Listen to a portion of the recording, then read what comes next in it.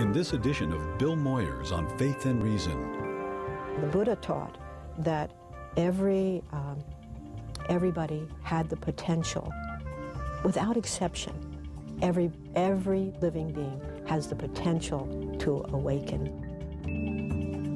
Pema Chodron talks about life as a spiritual journey and her passion to end suffering. That's in this edition of Faith and Reason. Major funding is provided by the Herb Alpert Foundation and by our sole corporate funder, Mutual of America, designing customized, individual, and group retirement products. That's why we're your retirement company.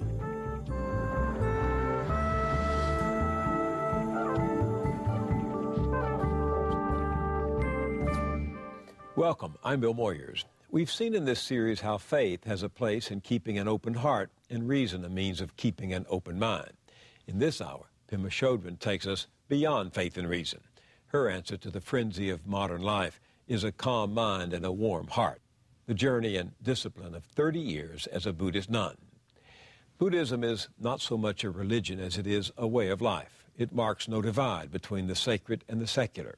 And when you get serious about it, Buddhism touches everyday experience. That's what Pema Chodron teaches and writes. In helping many others to find their own footing on the path of enlightenment, she's also helping to change the face of Buddhism in America.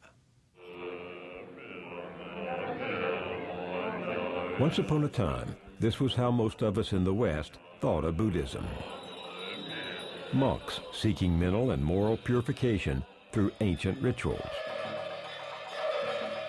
Images of great temples, exotic art, and a mysterious, serene deity. But it was this man who came to personify Buddhism for us, the Dalai Lama, the spiritual leader of Tibetan Buddhism. He fled Tibet when Chinese communists overran his country and has since become one of the world's most popular spiritual figures.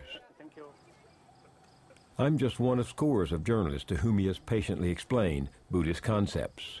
Religion is not outside. Religion is here.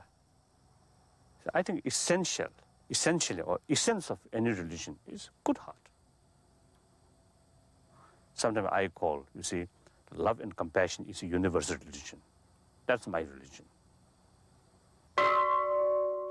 In recent years, Buddhism has found a welcome in America, thanks to books by some of its leading teachers who point the way to a practice based on direct experience rather than belief. Pema Chodron is one of those teachers.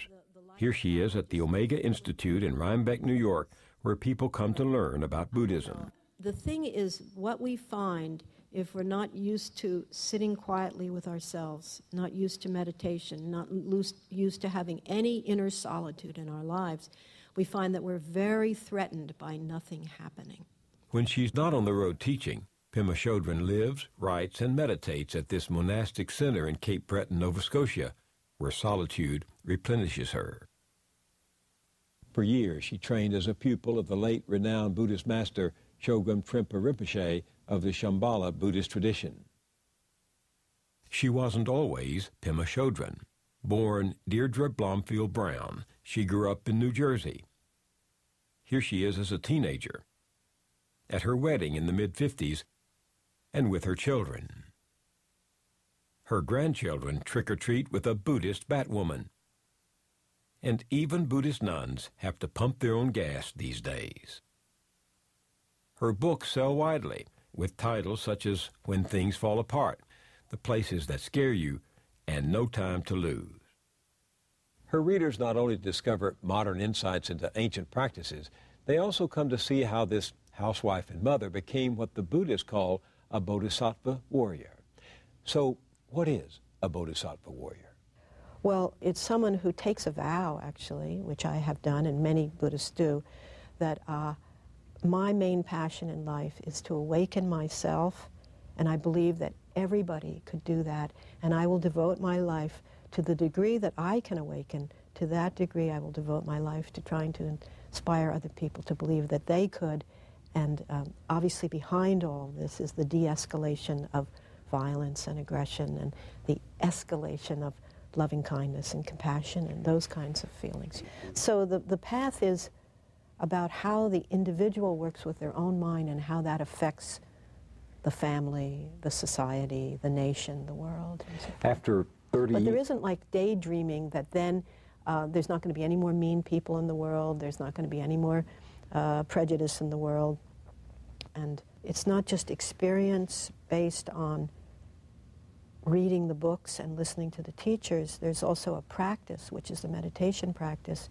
And then you just say, everyone needs some solitude in their life.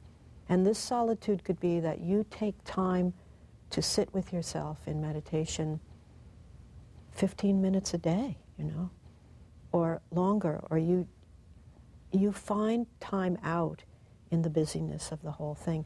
I've had many times when I meditate and it seems like my mind is just going 100 miles an hour, and yet when I stand up and walk into life, there's more room in my mind. I guess that's how I would describe it. More room in your mind? Yeah. And someone once said to me, the best spiritual instruction is when you wake up in the morning and say, I wonder what's going to happen today. And then carry that kind of curiosity through your life. That's what intrigues me about you Buddhists, is you go for long periods of time deep into realms the rest of us are hardly aware of. What was the longest period you experienced silence? I guess a year. A year. What happens during that period? The first thing that happens is you climb the walls. This is personal with me. It doesn't happen anymore, but because the detox is so intense, I remember thinking like someone coming to the door to just drop off a note or something, and I felt like I was in Kansas and Oz was outside the door. You know, it's like sensory deprivation. But gradually what begins to happen is that you sink so deeply into what life has been distracting you from, because it's a definition of no distractions. That's the purpose of the retreat, no distractions. You quickly learn that distractions are not just phone calls and emails and outer phenomena. Our own mind and our longings and our cravings and our fantasies and everything are also major distractions. And as time goes on and you're feeding it less because no talking, you begin to sink deeper into the undistracted state. And then you begin to realize that life is it's always pulling you away from being fully present. Fully present? What is Right. that? It is basically a wide awake state where your sense perceptions are wide open in the tradition I follow, and if you could imagine seeing and hearing, tasting and smelling and so forth without any filter between you and your experience. It's as if suddenly all of your sense perceptions had been like narrow little slits, and now they're wide open, like they have no outer dimension. But let me say this, if the result of that life was that I had to stay in that seclusion, I wouldn't think it had measured up to a hill of beans.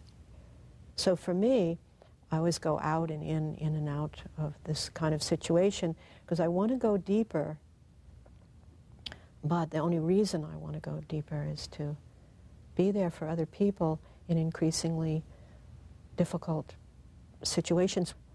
It's kind of based on deeply longing to be free of suffering, and then it extends to wanting the other people to be free of suffering and the suffering that you see escalated in the world. And one of the principal teachings of the Buddha was that he said, I teach only two things, suffering and the end of suffering. So this conviction that sentient beings could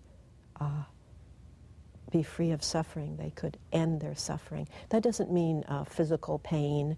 It doesn't mean outer circumstances being unpleasant. It means what you do with the things that happen. The Buddha talked about the truth of suffering. Yeah. What do you think he meant by suffering? And what do you Buddhists mean by suffering? Suffering? Yes. Well, that's a complex question, but it doesn't mean that we could be free of that if fire burns you, it won't hurt. If you get cut, it won't hurt. It also doesn't mean that if someone you love very deeply dies, you won't feel sadness.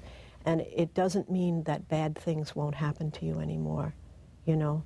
It doesn't mean that that you won't have your personal tragedies and catastrophes and crises. And it also certainly doesn't mean that you could avoid planes flying into the towers, you know. Do you know what I'm saying? I do know that. So because it's all about that. The end of suffering has to do with how you relate with pain. Let's distinguish, just for semantics, the difference between, let's call pain the unavoidable, and let's call suffering what could lessen and dissolve in our lives. So if there was a sort of a basic phrase, you could say that it isn't the things that happen to us in our lives that cause us to suffer, it's how we relate to the things that happen to us that causes us to suffer. One of the things that this 8th century Indian Buddhist master Shantideva, one of the things he says about this whole thing is work with little grievances, such as the middle seat instead of the aisle seat, or your favorite restaurant being closed, or not being able to get into the movie, or whatever it is, you know. He says, there's nothing that does not grow easier through familiarity. Putting up with little cares, I'll train myself to work with great adversity. So in other words, the premise there is that if you work with feeling hot and feeling cold, you work with mosquito bites and middle seats, and at that level, notice that you're hooked and work with not escalating it. You're hooked? Yeah, that I'm hooked. Hooked is an interesting quality to me. What do you mean by it? I mean, not only has something evoked a response in me, but it's going to be difficult for me to let go. Anger is like that, for sure. Prejudice is like that. Critical mindedness is like that. You don't want to let go. There's something delicious about, you know, finding fault with something. And that can be including finding fault with oneself, you know. So that's what I mean by hooked. You're sort of, because of the image of the fish and the hook, and it has this juicy worm on it, and you know the consequences aren't going to be good, but you cannot resist. It's addiction. And one of the main things we're addicted to is escalating aggression. So you escalate the anger. So I escalate the anger, you know. My teacher, Zigor Khyentse Rinpoche, he calls it pouring kerosene on the fire, you know, in an attempt to put it out. You pour kerosene on the fire. I like that. I like the idea of being hooked. It's a new metaphor for me. And the word in Tibetan is Shenpa, and I've been teaching a lot about it lately because when I heard this teaching from one of my main teachers, Zigor Khyentse Rinpoche, I thought this is fabulous because he says it isn't the words themselves that you're saying to yourself. It isn't the emotions. It's this charge behind them. That's the Shenpa. It's this hooked quality, this difficult to let go. In my case, I read a book by Chogyam Trungpa Rinpoche, and it really resonated, you know. What resonated? Well, I'd have to go back a little bit further. I was at a point in my life where I think it was a low point of my life. It evolved around a marriage breaking up, but... Your husband came home one day and said he was having an affair. That's right. He wanted a divorce, right? That's right. That's exactly. And what did you do? The first thing that happened, I had a sort of an epiphany, or I say in the book, I think, like a genuine spiritual experience, which happens to people at a time of shock, like car accidents and things, which was time stood still. There was a completely timeless moment where all I saw was the light and heard the sounds, and it was the eternal moment, you know. And then the mind came back, and I picked up a stone and threw it at him. You know, the mind came back and started, you know, this is what I'd say about fanning the whole thing, you know. But in any case, it took me a good year not to be over it. I wasn't over it, I'd say, for about 5 years, but a good year for the pieces to start coming back together. And in that time, I looked everywhere. Different therapies, all the different spiritual disciplines. I live in an ashram. I did, you know, weekend intensives in Scientology, which I didn't last very long in that. And you went down the cafeteria of opportunities. Yeah, well, I was suffering. And, you know, I guess to say what I was saying before, it was like there was a pain that was maybe unavoidable, but then I was causing myself to suffer by struggling, and what I was saying and so forth. But on the other hand, it was pretty absolute. I don't think there was any way to not suffer because the rug had been pulled out so completely. The pain was so great. And into that process, sort of near the end of the year, I happened to see this article called Working with Negativity, which was a chapter out of a book, but it was in a magazine. And I read it, and the first line is something like, there is nothing wrong with negativity. Like, because what I was feeling was fear, rage, and tremendous confusion about my rage and my hatred, and a kind of a deep, profound, unshakable groundlessness, and nothing could fill it, you know. Like, people would take me to the movies, they'd take me to nice dinners, they'd do all these things, and nothing could get the pieces back together. And that was the first thing I had read that just spoke right to what was happening, because I was thinking to myself, all this time, from day one, when he told me, from day one, I thought, there's something very profound in what is happening here. There is something very profound, because all I see now, as I look out of my eyes at the world, I see that a lot of us are just running around in circles, pretending that there's ground where there actually isn't any ground. And that somehow, if we could learn to not be afraid of groundlessness, not be afraid of insecurity and uncertainty, it would be calling on an inner strength that would allow us to be open and free and loving and compassionate in any situation. But as long as we keep trying to scramble to get ground under our feet and avoid this uneasy feeling of groundlessness and insecurity and uncertainty and ambiguity or paradox, any of that, then the wars will continue, the racial prejudice will continue, the hatred against people of a different, you don't agree with their sexual preferences, you don't agree with their religion, you don't agree with their skin color, you don't agree with their whatever, you know, their politics. It will always continue, because something will keep, because you can't avoid being triggered. What triggers you can get less and less in your life, but you know, it's, if you're trying to avoid being triggered, I read something recently where someone said, that's like becoming a celibate nun like me, or monk, and then trying to get rid of all the sexually attractive people in the world in order to keep your vows. You know, it just doesn't work. You have to work on your side of it, right? Help me to understand this meaning of groundlessness. What is that? Well, what is groundlessness? Well, you experience it all the time. You experience it all the time, and I don't know about you personally, but generally speaking, people react against it. We experience it as unpleasant when it's insecurity. You know, you feel insecure. That's a groundless feeling. Embarrassed, like off-center, you know. When my husband told me that we were breaking up, you know, he had an affair and he wanted a divorce, that was a big groundless moment. When the planes flew into the towers, everyone felt groundlessness. It was like our reality as we knew it wasn't holding together. I think that's why some of us went to work.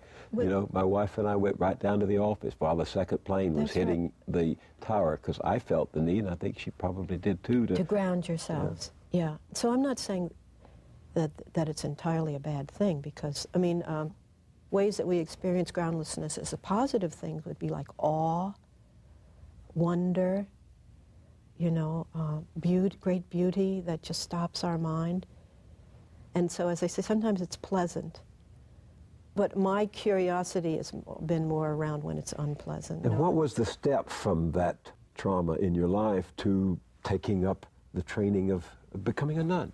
Well, it didn't take very long. It didn't take very long, curiously enough, because believe me, it's the last thing. I grew up Catholic, and the last thing not that I had a negative experience with nuns, but I never dreamt of being a nun. You know, it was the last thing I ever dreamt. But here I became a nun. So the first step was reading that article, and then I found a teacher. I wasn't looking for a teacher, but I met one. And somehow, within 2 years, I became a nun. I mean, it's very, very strange. In my life, when I've had certain thoughts, I say, this is a forward thought, and I have to follow it. It just happens every so often. And for some reason, taking the vows represented a forward thought. And when I look back, it was premature. My children were young teenagers. And it would have been better to have waited until they were older. So, did you ever feel guilt over that? Oh, yes. But in terms of having done it, I think the timing could have been better, but there is no other decision for me in life. That was the decision, you know. I always feel people are very fortunate, like this would be, you must feel this too, that somehow you find your niche or something where you always are somewhat on fire with a positive inspiration for not even for your cause or something, but you found something in your life that gives it deep meaning and that doesn't run out. I understand better now what you write somewhere when you say that you think most spiritual experiences begin with suffering. They begin with groundlessness. They begin with when the rug has been pulled out. They do. And I would say, as a teacher of meditation and Buddhist teachings, and talking to many other, much more accomplished teachers than myself, one of the things that people say is that students can be very attracted to the ideas and very enthusiastic about it, like intellectually and conceptually.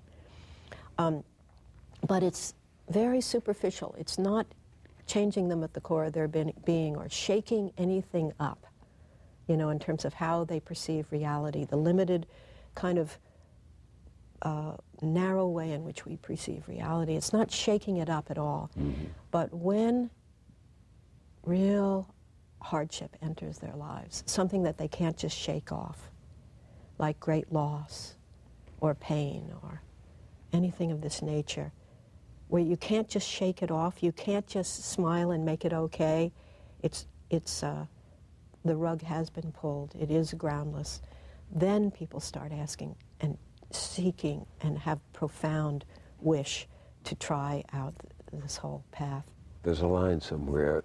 Someone says, I'm only paraphrasing it, that when an old culture is dying, yes, the new culture will be formed by men and women who are not afraid of insecurity. Right. I just loved that when I read it, It will be formed by people who are not afraid of insecurity. Is that what it said? Afraid to be insecure. Afraid to be insecure. What do you take that to mean? Well, just what I've been saying, and this was the article of Trungpa Rinpoche's, why it just sort of was like a light bulb going off. Everything else seemed to be saying, look towards the good, chant until you're in an ecstatic state, like that. The underlying assumption was there was something wrong, and you wanted to avoid this groundless state or this unformed state or this state in which you felt uneasy and queasy. And Trungpa Rinpoche is saying, not at all.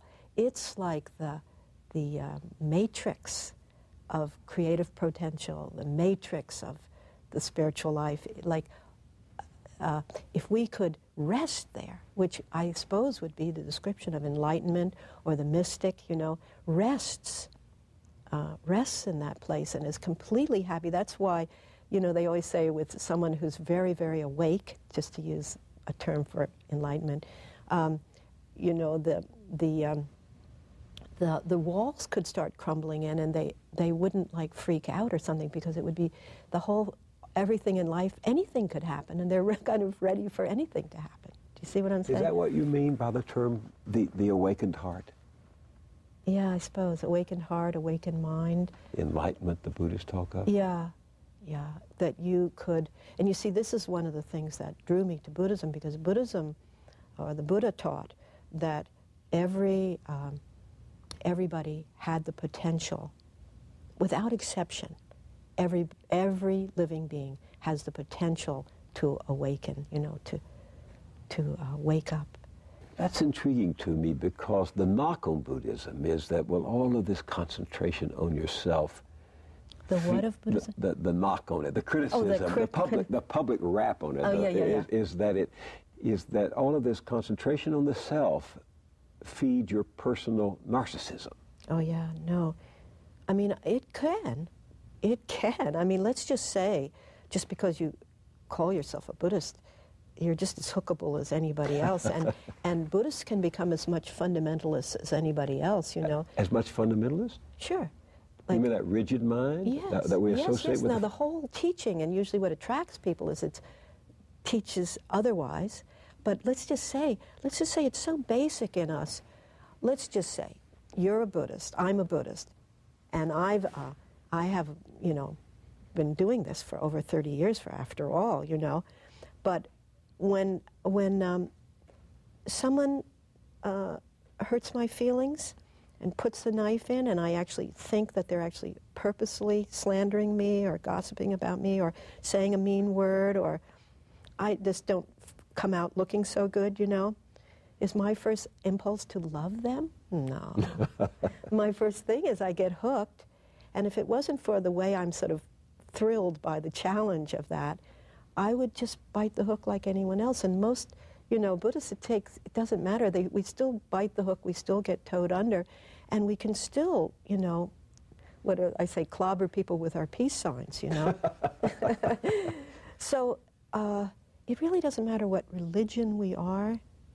We can be a fundamentalist or a nonviolent, non-aggressive propagator of love in the world and fellowship of humanity. And do you see what I'm saying? I do. I like this notion that we all are capable of being fundamentalist, right, because we like to be angry at other people's wrongness. You know? We all get indignant at everybody else. So this is the part where I get really intrigued, is I feel so passionate about wanting to teach and live, personally live by this, and that the main thing is free from fixed mind. That was a term of Trungpa Rinpoche's, free from fixed mind, free from closed mind, free from bigoted mind or fundamentalist mind. And it all starts with the Shenpa. It all starts with getting hooked. You see what I'm saying? So that's where the work has to be done, and no one can be naive and say, I'm Shenpa free. You know, that might be a description of enlightenment, you know. Or maybe a description of enlightenment is Shenpa's no big problem. When it happens, it's just another blurb on the radar screen, you know, but it doesn't set off the chain reaction. So we're all chain reaction? Mm-hmm. What do you mean, chain reaction? Well, it's like a tightening in the stomach or a tightening of the jaw. You can see it in other people. When you're talking to them, you can see that they've just been hooked. Their eyes kind of glaze over or whatever.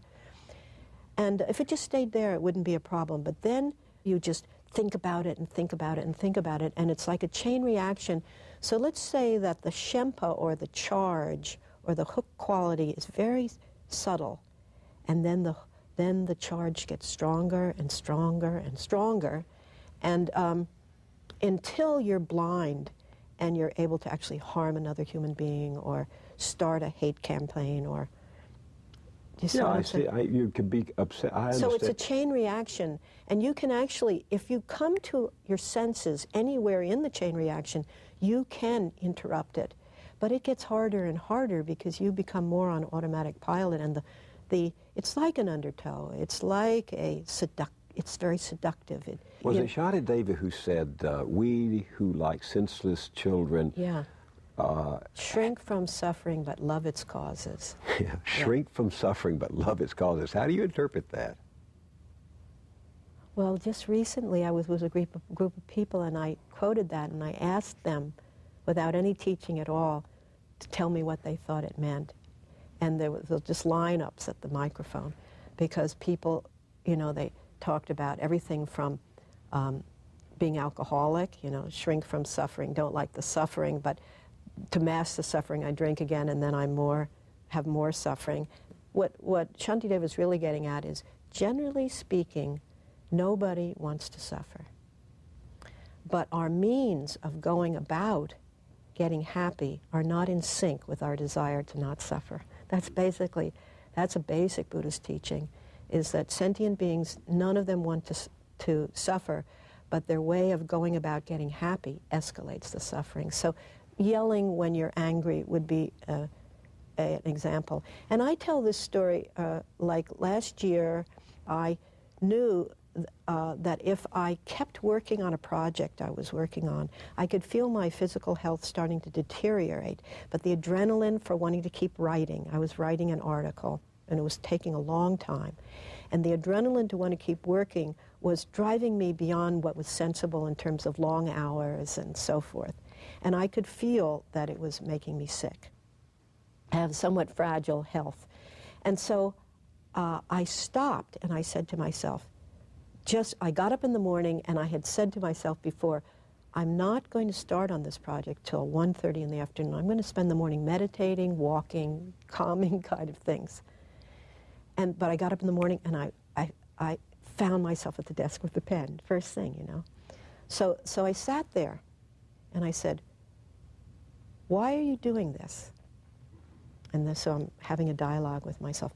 I'm doing this because I equate it with satisfaction. I'll finish this paper.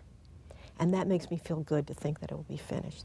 So then I said to myself, and if you start writing now, will you feel better?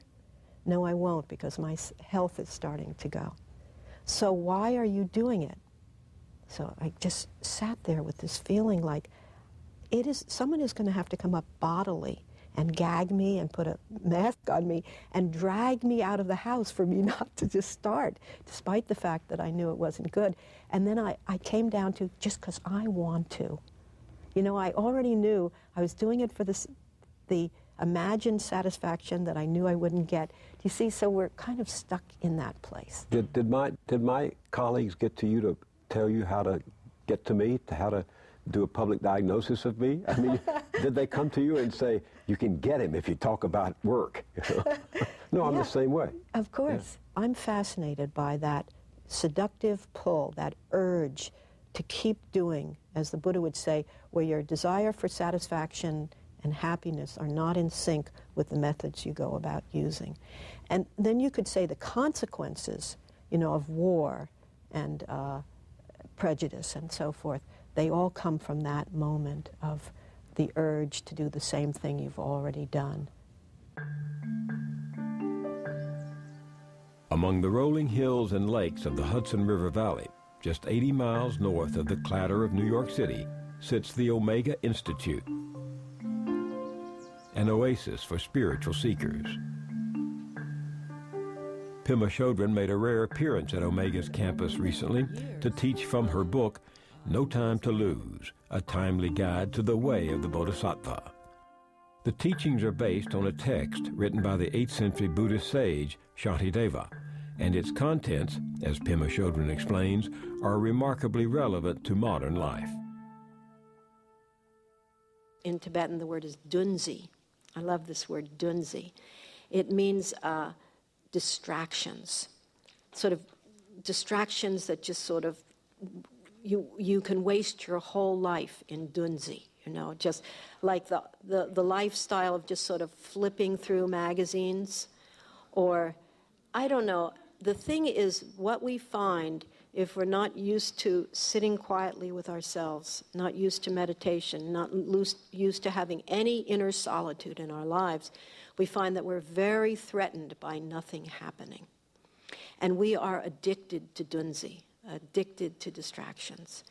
And that's why you get on an airplane, and it's as if, I think they're just like terrified. What would happen if the video went off and there was no food, and we all had to sit there for the whole, 1.5 hour flight, and not have any entertainment. And, all the books, you forgot your book and everything. It would be kind of interesting to see if people would freak out. Because you walk up and down the aisles. Well, you know what everyone would do? They'd close their eyes and go to sleep. They'd just try to not be there. I try to meditate on airplanes. It is not easy, actually, because there is so much, the videos are going like this, change, and there's all this electrical sound going through, and everyone is working with their little Game Boys and their little things, and there's like so much happening in that little space, Everyone's sitting in their little seats, and there's just like chaos. But it's all in the name of entertainment, distracting you from being in this dreadful experience of being in this airplane for however long. This lousy world, this lousy people, this lousy government, this lousy everything, lousy weather, lousy blah, blah, blah, blah, pissed off, like it's too hot in here, it's too cold, don't like the smell, and the person's too tall in front and too fat next to me, and they're wearing perfume, and I'm allergic, and just, yeah. So he says, the analogy is that you're barefooted. It's like being barefooted and walking across blazing hot sand or across cut glass or a field with thorns. And your feet are bare, and you say, this is just, it's really hurting. It's terrible. It's too sharp. It's too painful. It's too hot. Do I have a great idea? I am just going to cover the whole. Everywhere I go, I'm going to cover it with leather. And then it won't hurt my feet anymore. That's like saying, I'm going to get rid of her and get rid of him and get the temperature right, and I'm going to, ban perfume in the world, and there will be nothing that bothers me anywhere. I am going to get rid of everything, including mosquitoes, that bothers me anywhere in the world, and then I will be a very happy, content person. We're laughing, but it's what we all do. That is how we do approach things. We think if we could just get rid of them or cover it with leather, then our pain would go away. Well, sure, because, then it wouldn't be cutting our feet anymore. I mean, it's just logical, isn't it? But it doesn't make any sense, really. So he said, but if you simply wrap the leather around your feet, in other words, shoes, then you could walk across the boiling sand and the cut glass and the thorns, and they wouldn't bother you. So the analogy is, if you work with your mind, instead of trying to change everything on the outside, that's how your temper will cool down.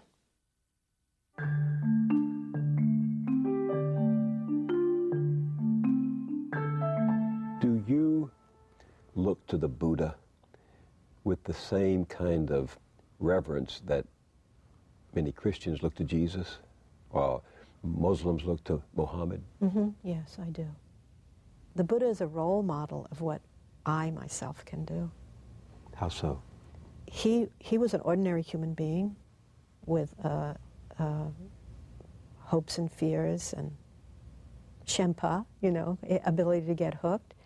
And he freed himself from suffering, not from pain, but from suffering, and found his ability to communicate it so that it was very stirring to people around him and allowed other people to become free. And I believe I can also do that, and I believe everybody can also do that. So he's like the role model of someone who didn't give up on himself, didn't give up on the world, didn't give up on other people, and freed himself from suffering, this unnecessary suffering that Shantideva refers to as we shrink from suffering but love its causes. We hurt ourselves, he says, you know. So why should others be the object of our hatred? That's what he says. Not implying that we should hate ourselves, but implying that we could take responsibility for our side of it, you see. But yes, I have great veneration for the Buddha. Do you pray to him, like Christians pray to Jesus?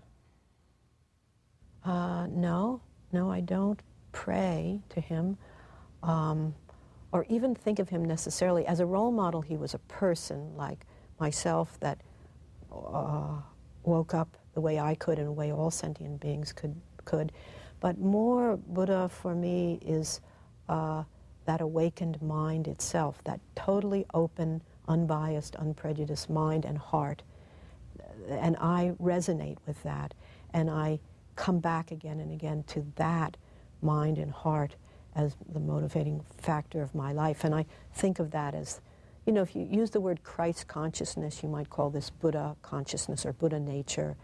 And so it's what he uncovered. It wasn't like he was reaching for something he didn't have. It was more like he had it all along, and as if it was a mirror covered with dust, and he removed the dust, and then the shining mirror was always there. So he uncovered that, and that's what I resonate with, my capacity to do that and everyone's capacity to do that. So the Bodhisattva says, may all sentient beings be happy and free of suffering. And it means all. It doesn't mean except, you know, your list of people that you don't think, who you think should get theirs, you know. By happiness, what do you mean by happiness? Contentment, at home with yourself in your world, not separating yourself from others, not hardening your heart or your mind to others or to the world. That profound well-being which is not based on facts, so to speak, you know, like changing circumstances. It's not based on changing circumstances. How do you experience God? How do I experience God? You know that in Buddhism, they say, we do not believe in God or disbelieve in God. We keep it as an open question. So I don't use the word God much. I'm not at all, even slightly offended by the word God. And I know it means a lot of different things to different people. But so if I had to have a definition, it would be that open space of mind that allows for ultimate possibilities and doesn't narrow down into a security-based or fear-based view where my way has to have precedence. Do you describe yourself as a person of faith? Well, I thought about this topic because I knew it was the subject of faith and reason. And faith was not a term that I had ever used for myself. So I gave it some thought, you know, and then I thought, well, sure, I do have a lot of faith, but the main faith is that sentient beings have the capacity to awaken, all beings, and that given the right causes and conditions, many people who are sort of neutral and could get caught by a sweep or a strong seduction towards aggression, could equally be swayed towards peace and love and kindness, that because people have that capacity in them. Now, this isn't to say that I don't see injustice, but I think I'm more of the school of Martin Luther King, you know, where you want beloved community, where you take the view that wanting everyone to be healed, not wanting to win your side and make the other side wrong.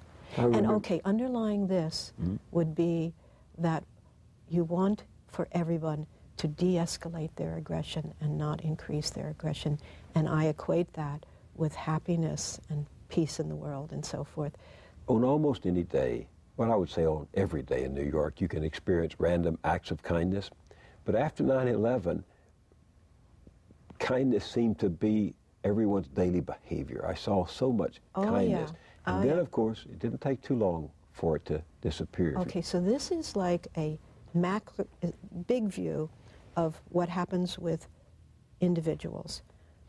What we saw in New York, and you see with people who are in those states, that it's a softness, a kindness. It's, as people said during those days in New York, it's the only thing that makes sense. And then what happens? The habit comes back. Because basically the kindness comes out of not being able to escape from groundlessness. And when everyone is in the same situation, you're all groundless together, the only thing that makes sense is kindness.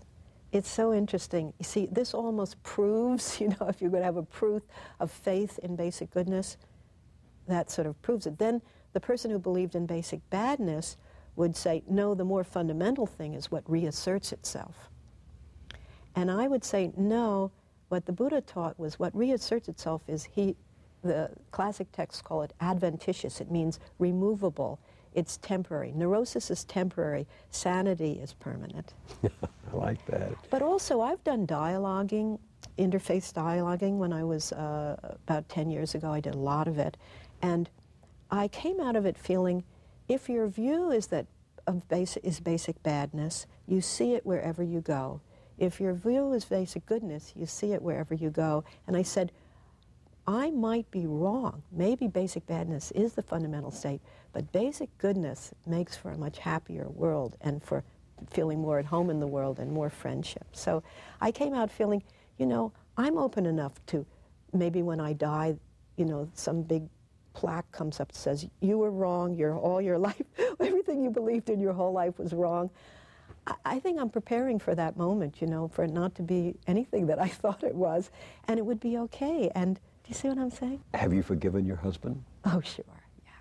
Well, not only forgiven him, I tell him, you know, like, it's a little insulting to him, actually. I say, you know, your leaving me was the best thing that ever happened to me. It's, you know, I'm not sure he's forgiven me, you know.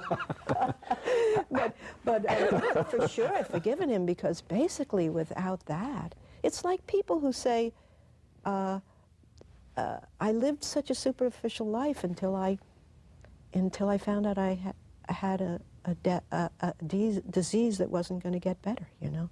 Do you see what I'm saying? Not everyone uses that to get happier, but for a lot of people, when you can't get rid of it, it sort of brings you to the bottom. You hit that kind of positive bottom where you surrender, and then things begin to open up for you. Someone had given me a poem, and it had a line in it which was softening what is rigid in your heart. Work on yourself, work on your own aggression, and that's sowing the seeds of peace. It's not that do this and then the war will be over in Iraq. You know, it's not naive that way, but it's talking about sowing seeds of peace. And this is where the meditation comes in. People who meditate, they do become much more in tune with being able to notice that they've been hooked, and then also notice what they're saying to themselves at that time to escalate the whole thing. In other words, it does give you more clarity about what's going on with you. After over 30 years on this path of enlightenment that you began on when you took that vow of to be a nun, do you feel you're close to a state of perfection? No, no. I'm happy. I'm very happy. I feel satisfied with my life. If I died tomorrow, I'd feel I hadn't wasted my life. But my appetite is insatiable, and I feel I have a long way to go, you know, in terms of perfection. Who was the Zen master who told his students, all of you are perfect and you could use a little improvement? That was Suzuki Roshi, yeah. All of you are perfect and you could use a little improvement, yeah. So, you know, one of the things with the Bodhisattva warrior, they say that no matter how far you get in terms of being unhooked yourself or being happy yourself, always look back at who you used to be. Never forget to look back at the neurosis that you carried for so many years. Otherwise, you'll lose your contact with the suffering of other people. So for the Bodhisattva warrior, our kinship with each other is the crucial thing, you know. So it isn't that really you want to avoid the pain of the world, because that educates you about what other people are up against. But this suffering, when I remember earlier I tried to distinguish between pain and suffering, and that suffering is what could lessen and there could be a cessation of suffering. So you're not trying to tell people that then there'll be no more bad things happening to good people, but that the good people will relate to those things in a way that doesn't escalate their suffering and therefore the suffering of those around them. Pema Chodron, thank you very much for being with me.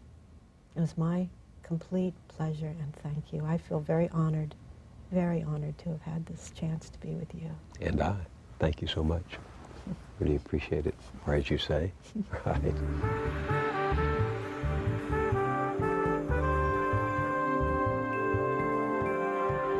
Log on to pbs.org to hear more from Pema Chodron, to explore the Buddhist faith, to sign up for podcasts, and to take our poll. Connect online at pbs.org.